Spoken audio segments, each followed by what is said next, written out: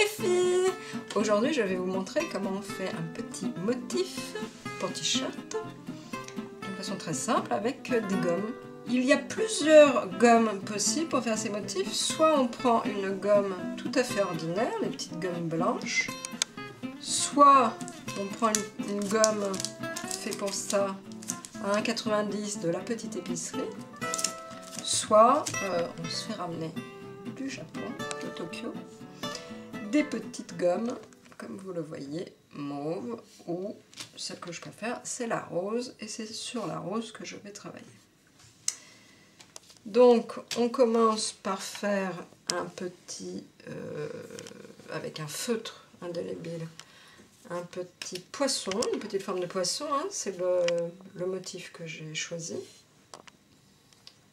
Une forme de poisson. Donc, je le mets à côté et je vais dessiner ma forme. Donc, j'ai choisi un poisson, vous pouvez choisir un cœur ou un quelconque motif qui vous plaît. Donc, voilà mon petit poisson.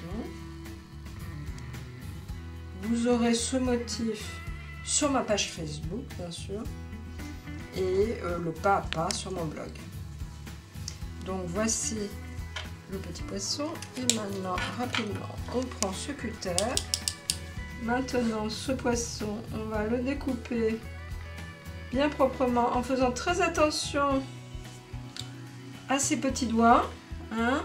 Les poulettes, vous faites très attention parce qu'il y a beaucoup d'accidents même chez les professionnels. Voici donc un petit t-shirt qu'on a récupéré et on va dans la petite boîte magique. J'ai toutes les peintures, les feutres et je vais prendre cette peinture là. Hein, j'ai aussi des petits tampons encreurs. Vous voulez des petits tampons encreurs? On va prendre le bleu, on va prendre le rose peut-être. On va voir ce qu'on va faire avec tout ça. Et le bleu en tube. Et je pense que pour la nuit, c'est le bleu qui va être le mieux. Alors, voici donc cette couleur bleue. J'imbibe, comme vous le voyez, j'imbibe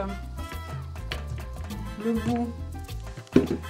Et maintenant, attention à votre main, qu'elle ne soit pas...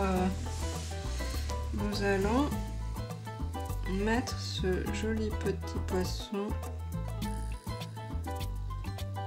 au milieu. Et voilà, un tout petit poisson. Et nous allons mettre dans l'autre sens. Et au bout du bout, nous allons faire une petite rangée. Et voilà les petites poulettes, voilà le travail terminé. Maintenant, nous pouvons plier ce petit t-shirt, attendre qu'il soit sec, le repasser pour que ça tienne bien avec un fer bien chaud. À votre tour maintenant. Abonnez-vous à la chaîne Mademoiselle Kati O. Et n'hésitez pas à partager surtout. Au revoir mes poulettes, à très bientôt.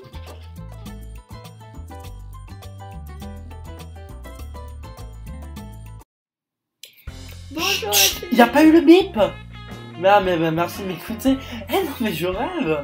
Non mais... Hey, on se concentre. Allez, attention. Et c'est hyper long. On est à 3 minutes, elle devrait être finie la vidéo. Voilà.